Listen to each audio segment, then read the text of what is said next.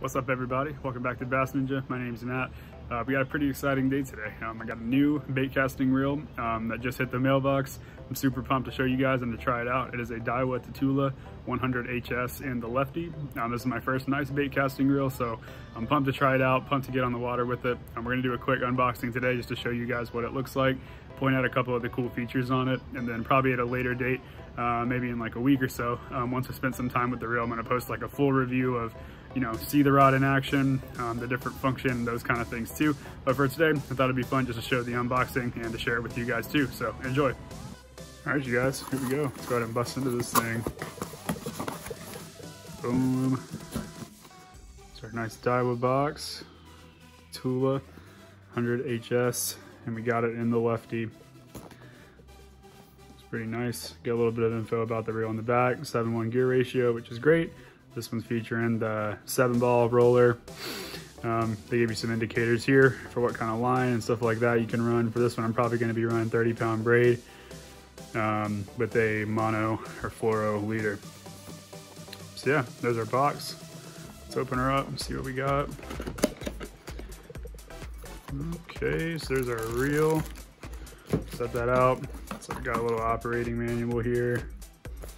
Nice. Pretty cool. We don't need no instructions where we're going. All right, let's get this thing out of the packaging, see how it looks.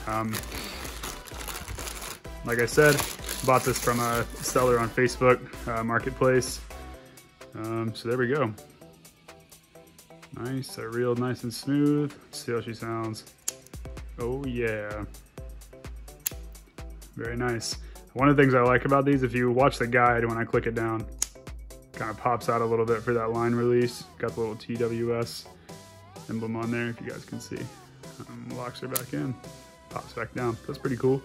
It's got a little bit of, you know, marking here and there on like the paint job, but honestly, this thing's in great condition overall.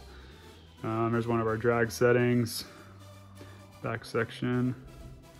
What I really like is this side part around this. They've got their little Daiwa emblem on here. That's pretty cool. Again, 7.1 to 100. This right here is like a little bit of electrical tape that he put. Looks like he's got some mono on here, so that's cool. Left me some line on there. Appreciate that, man. And I got it from the front. Got our Daiwa emblem on there. Yeah, I mean, it looks great. Feels really good. I might end up replacing these just for clout, to be honest, just for it to look like a little bit better. And we got our normal little drag adjuster for the bait casting reels on the side.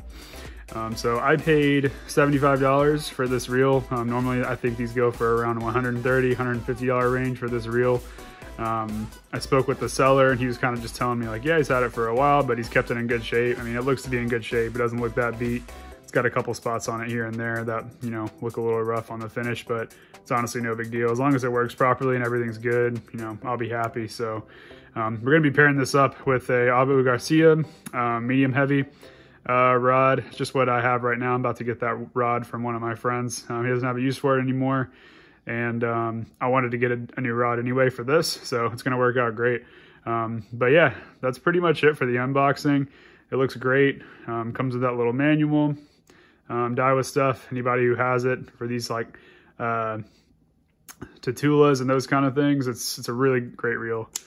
So I'm super pumped to try it out and definitely get on some fish with it too. So thank you guys for watching. I'm gonna post like a review video sometime soon showing the action, how it works on the rod with different kinds of things and stuff like that. Right now it looks like we got some mono on here. I'm probably gonna swap this for braid just because I like to use a lot of braid. But yeah, thank you guys so much for tuning in. And there is the Daiwa Tatula 100 HSL.